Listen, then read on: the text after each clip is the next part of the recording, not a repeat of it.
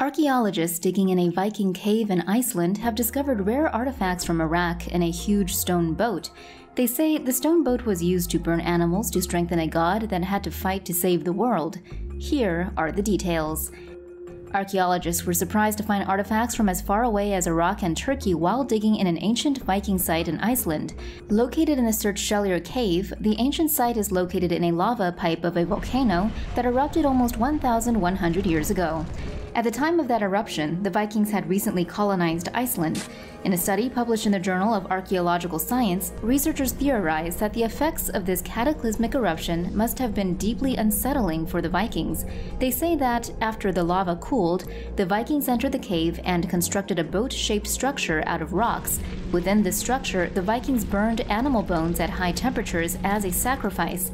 This may have been done to appease Surtur, a giant who Vikings believed would kill the last of the gods in the Battle of Ragnarok and then engulf the world in flames. Another possibility is that the burned offerings were meant to strengthen Freyr, a Viking fertility god, in the hopes that he could defeat Surtur and stop the fiery end of the world. Yep, the Vikings sure had some dark ideas floating around in those heads of theirs. Thank goodness we live at a time when we don't have to burn stuff in dark caves to feed imaginary giants, just so they won't burn us and our world. If you like learning about the crazy things humans did before the Age of Enlightenment, here's some more videos about ancient cultures. Elongated xenomorph-like skulls have been discovered in an ancient tomb in China. According to research published in the American Journal of Physical Anthropology, scientists unearthed 25 skeletons at the Ho-Tal-Muga site in northeastern China. 11 of the skulls have been intentionally modified. The brain cases were elongated, and flattened bones were found at the front and back of the head. The 11 modified skulls date back to between 12,000 to 5,000 years ago. They belong to 5 adults, 4 men and 1 woman, and 6 children.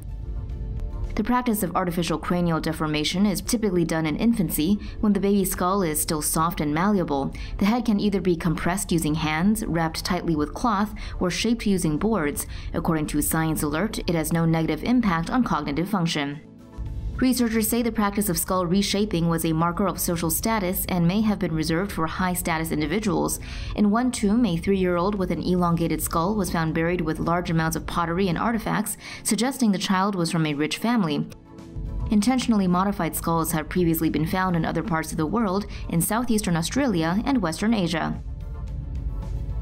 To know more about the ancient practice, scientists say more research will need to be conducted to compare Ho-Tal-Muga with other Neolithic sites around the world. Modern historians have doubted the existence of a massive skull display that 16th century Spanish conquistadors claimed to have seen in the ancient city of Tenochtitlan, until now. Researchers have uncovered a vast collection of human skulls beneath modern Mexico City, in an area that was once the epicenter of the Aztec Empire. In 2015, the team discovered and began excavating the remains of the Tzompantli, an enormous rack of skulls in front of the Templo Mayor, which is flanked by 2 towers of skull and mortar. Both are believed to be part of human sacrifice rituals. After taking out the tribute's beating heart, priests decapitate the body, reduce it to a skull, and carve holes into the side to mount the skulls on wooden poles. The Mexicans performed the ritual as an offering to the gods, and believe doing so would ensure the continued existence of their civilization. 75% of the skulls found at the site belonged to warriors, men aged 20 to 35, but 20% were found to be from women and 5% were of children. Researchers have taken DNA samples from the excavated skulls, which they hope can provide more insight into the grisly ritual and its victims. Mexican archaeologists have excavated more sections of the Aztec Tower of Skulls in the heart of Mexico City and found an additional 119 skulls. Here's what we know about this enormous rack of human skulls, which struck fear into Spanish conquistadors when they captured the city. The Mexica, rulers of the Aztec Empire, performed human sacrifice as an offering to the gods. They believed doing so would ensure the continued existence of the universe. The rituals may also have helped control subjugated populations. The Mexica settled in the basin of Mexico and built their capital, Tenochtitlan, on an island in Lake Texcoco. After the Aztec Empire was conquered by the Spanish, the lake was drained and the Spanish built Mexico City on the ruins of Aztec City. At its apex, Tenochtitlan had a population of more than 200,000 people, with some estimates as high as 350,000. The temple complex in the middle of the island was the religious and political heart of the city-state. Most human sacrifices were performed at the top of the Templo Mayor. Tributes, usually captured enemy warriors, were laid on stone slabs. Priests used obsidian blades to slice through the diaphragm and split open the chest. After taking out the tribute's still beating heart, priests decapitated the body, reduced it to a skull, and carved holes into the side to mount the skulls to wooden posts. The posts were mounted on racks called sompantli, which held thousands of skulls. These were flanked by 2 towers built from skulls and mortar to form the Hue Tsompantli, which stood in front of the Templo Mayor. Since 2015, more than 600 skulls have been unearthed at the site, according to Mexico's National Institute of Anthropology and History. Mexican authorities describe the tower as one of the country's most important archaeological discoveries in recent years.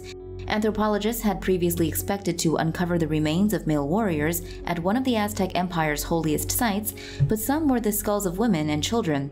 This raises questions about human sacrifice in the Aztec Empire and who these women and children were.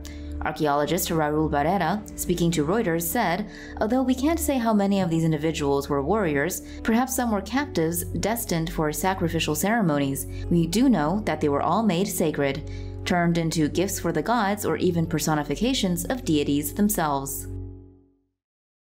Experts from the Norwegian Institute for Cultural Heritage Research found a complex Viking ship burial site at Gjellestad in southeastern Norway. What makes the discovery even more interesting is the fact that the archaeological team did not need to dig down to find the site and study its many parts.